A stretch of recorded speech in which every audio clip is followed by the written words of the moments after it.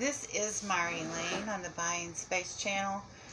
Usually during the fall, I go ahead and I'll mix up. You know, you're getting to the end of the year where you renew your spices. I usually mix up my spice blends. But before I did that, I wanted to go ahead and put this GoldenBerry powder in a container. I have a modular mate here to put the GoldenBerry powder in. This was bought on clearance, and it's not expired, but I would say it's aged. So it's from this company. I may have already opened this one, so I'm going to go ahead and get this one out of the bag. So I may have sprinkled a little bit of this on some other things that I had. Let's see what the product says. Okay, we promise everything simple. See, this is pure GoldenBerry powder.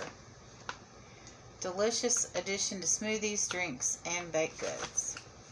And in the nutrition facts, it's got 2 carbs per tablespoon. So it's that simple. And their promise is, we promise that everything we make is simple, clean, real. It'll make you feel nourished from the inside out. We won't sell it to you unless we are willing to serve it to our own families.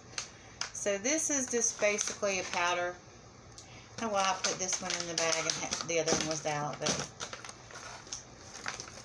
I bought this on clearance at Walmart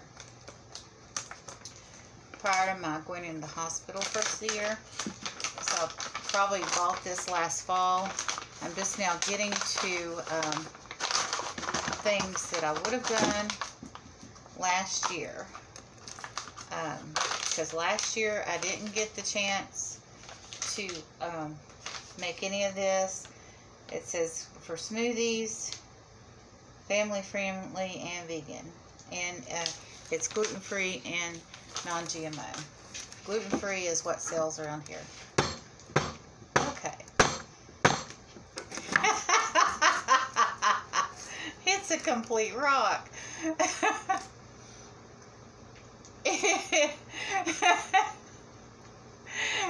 My meat tenderizer can't touch this.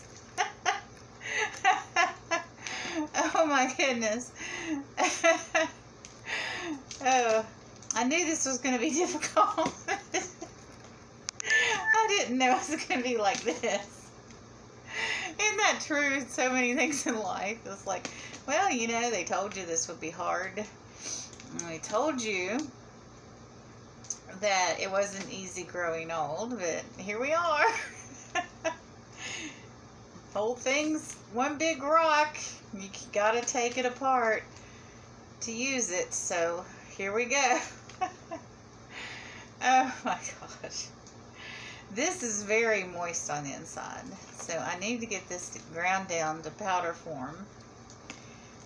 I don't even know if I want to start on the other one. It will probably take some time to get this ground down. But the good news is I do have a marble mortar and pestle, which is, you know, hard substance. You don't want a flimsy mortar and pestle because sometimes you run into substances like this that you really have to pull apart and ground down.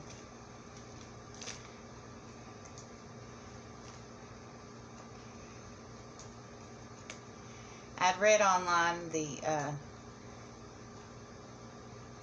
health benefits of this substance, and then I saw it on clearance. I had been looking for it for a while, which is wild that it was on clearance. But I had gone across town to some health food stores looking for it. I didn't look for it at my own Walmart because they generally, I mean, it's very difficult to shop gluten-free in my Walmart.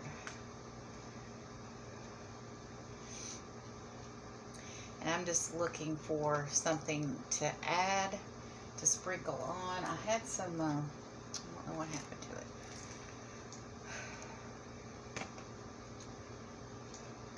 doing the pumpkin spice and the Italian blend and the Greek blend of my spices, because what I do at the end of the year is go ahead and blend up some things so it's easier when you're cooking. Instead of having to get 5 items out when you do your pumpkin, you just get out 1. I thought I might add this to my pumpkin blend this year, but I don't know with it being moist. I'll probably keep this absolutely separate from everything else and then use it where I want it, just for maybe smoothies.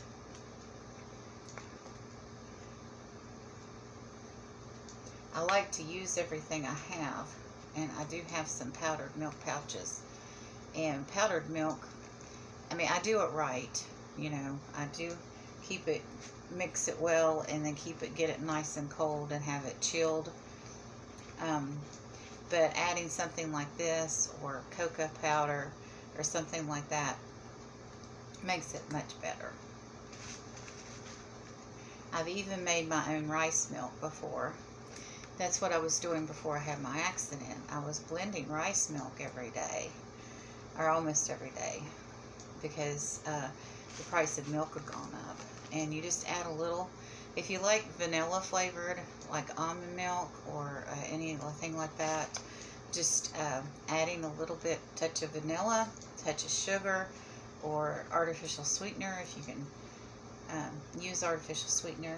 We can't, or I can't, because it gives me a headache. So we have a flow chart that is necessary for when we sit down and eat, because we have health conditions and allergies, and so it becomes complicated. So I'm going to get this down to a powder, and I'll continue this when I do my pumpkin spice video. I thought I might as well video all this because it's the fall. I do it anyway, and why not? It's not my normal thing to do, is show my cooking, but I'm sure there are lots of other people out there that have to eat gluten-free, and with the grocery supply being what it's become right now, you know, if you got it, use it for sure. And taking a little elbow grease, but you know what? This is very, very heavy meat tenderizer, and my arms are going to get their exercise today for sure. So I'm going to continue doing this until this is powder, and I'll catch you on the next one.